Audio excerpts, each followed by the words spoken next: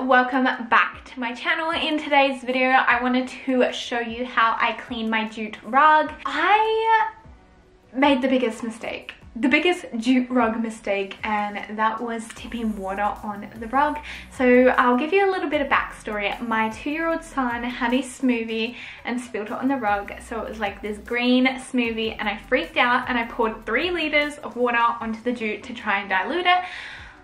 I, of course, did not read the tag, did not do any research, because I just had a freak out accident and kind of impulsively done that.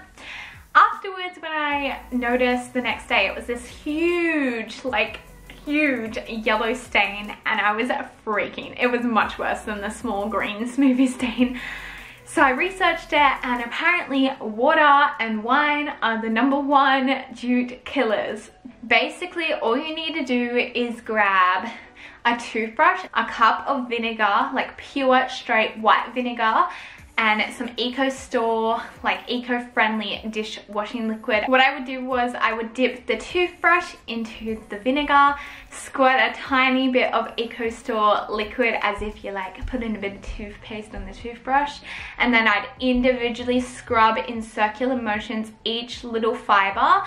This, don't get me wrong, it takes a huge amount of time, and I'm still going through with it, but the difference that it made was crazy. It stripped the yellow color. There still is a little bit of staining, but we're going to work on that today. But with a little bit of patience, and you want to do it with a gentle toothbrush because you don't want to like rip up the fibers. Jute is quite a sensitive material, so that's why I do suggest a toothbrush.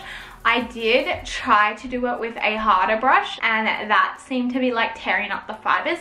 So I do suggest either a dishwashing brush and or a toothbrush. Basically, you can go over with the dishwashing brush just to like lather it up, and then go over with the finer toothbrush. So yeah, I really hope you can utilize this tutorial and save your jute rug, because it did us wonders. I'm so happy with the results.